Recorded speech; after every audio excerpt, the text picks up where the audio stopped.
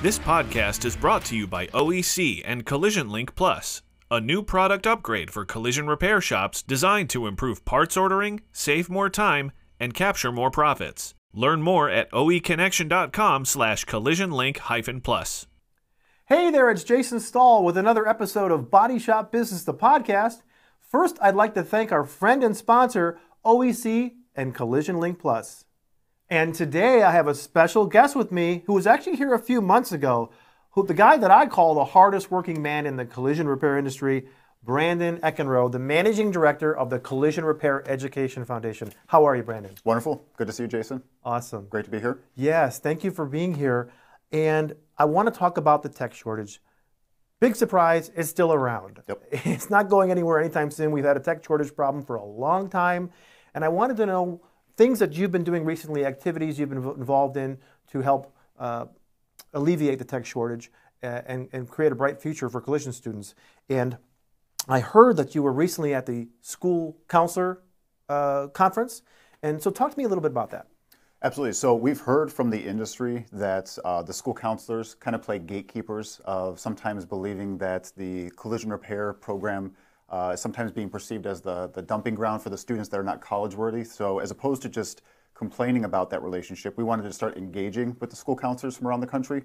So through a very generous grant from our friends at General Motors, we were actually one of the top sponsors at the American School Counselor Conference, conference that was held down in Austin, Texas this July, where there were over 4,000 kindergarten through high school counselors.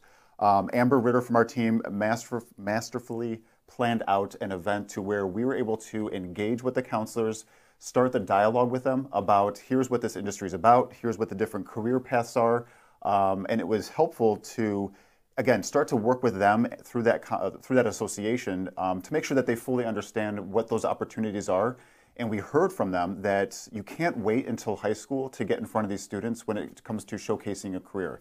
You have to start at that earlier age. So I think we're going to be using that participation at this year's event as kind of a springboard of figuring out what resources and tools we as an industry can provide the counselors so that when they're having that dialogue with their students about what careers are available to them, they have the correct information on what this industry provides as opportunities within the industry so that they can share that with their students. And hopefully we can start to give this industry a little bit better perception and correct information to those students around the country. Sure. That sounds groundbreaking. You've never had a dialogue with those people before, and I love your term gateway. What a on-the-spot term. They are the gateway. And you mentioned kindergarten through high school. And to your point, you got to start young with the kids, right? Yep. Get little toy cars in their hands when they're little and build on from there. But that's awesome. So I want you to also talk to me about the student career fairs that you've been having. Yep. You've been holding those for several years now. And tell me how those are going and what you have coming up. Sure. So as we've come out of COVID and we can start holding these in-person events again, we did career fairs this past spring. We're holding career fairs this fall in Minneapolis, Houston, Dallas, and Detroit. And then we'll have a brand new set of career fairs in the spring semester. But again, these are, as natural with any kind of career fair, it's an opportunity to allow the students to meet and interact with the companies that are waiting for them. So as opposed to just allowing the instructor to stand up in front of class and say, there's this industry out there that's ready to employ you, it's an opportunity in these markets for the students to physically meet local and national employers and see that it's not just the repair technician field that there's a need. Obviously, that's probably the most need within this industry, but there are other career paths available. And at these events, it's not just the seniors. We encourage the instructors to bring all of their students, which include not just collision, it's auto service, mechanical, welding, but it showcases to them who's waiting for them and hopefully motivates them to stay within the programs as opposed to not knowing who and what employers are out there. So we're excited to bring those back. And Tiffany from the CREF team is managing that. And we've got a great lineup of events this fall. And then we'll be able to release the spring schedule here shortly as well.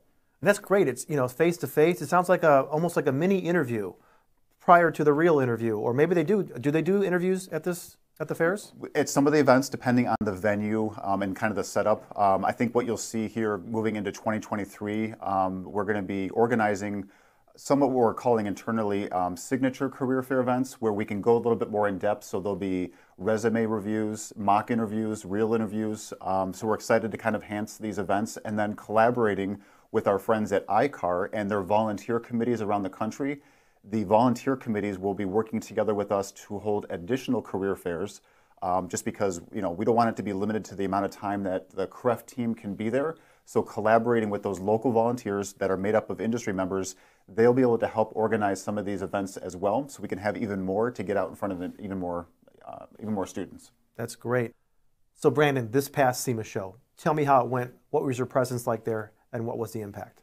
Obviously, SEMA is always a great event for us because it allows us to not only see our industry partners, but obviously connect with schools and students that are attending as well. So on Tuesday evening, we were able to hold what we called the Art Meets Automotive industry partner reception.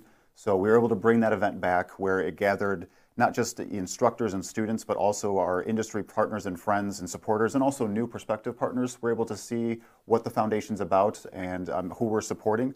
And at that event, the students were they created, custom painted bowling pins and other items. So there was almost like an art display, which was great to showcase to the industry the skill and talent that these students have. And then on Wednesday morning, we actually had our industry partner breakfast. So Melissa Marson from the CREF team, who manages the grant and scholarship program for CREF, awarded hundreds of thousands of dollars in grants to the schools. And like I've told many times, that these grants and the support that we're getting from the industry is a lifeline to these programs. Some of these instructors are working with crippling program budgets, where this industry expects a certain quality of the graduates coming out of these programs. So if that to be possible, we need the industry support to help these local schools, high schools and colleges around the country. So it was a great week, and we're excited about, we've even started to plan next year's already. So it was a great time at SEMA, and it was great seeing everybody out there that week. Yeah. You mentioned the funds that you raise are a lifeline for the schools. I think you're a lifeline for the industry. I think the Collision Repair Education Foundation is a lifeline. I don't know where we would be without you guys. I mean, you said you raised $500 million in the time you've existed through product donations and money and uniforms and everything else. I can't thank you enough. The industry can't thank you enough. And I appreciate that, Jason. But what's important to note is that, and I've got this title in my LinkedIn profile, but we are a facilitator of generosity. So we can only do what we do through our industry partners. And I return the thanks back to you, the full BodyShop Business team, for helping to get the word out, helping to promote these events and promote these activities. So we couldn't do help support these schools nationwide without our industry partners. So it's a collaboration, it's a team effort. We have a lot of work to do because like you said, it's still an issue that we're trying to solve. But I'm excited about what the full CREF team and our partners are going to be doing here moving into 2023. Well, thank you, Brandon, and thank you for being here today. Absolutely. Thank you. I'm Jason Stahl. Thanks for watching. Thanks, everybody, for tuning in to BodyShop Business, the podcast. Check out bodyshopbusiness.com for more podcasts.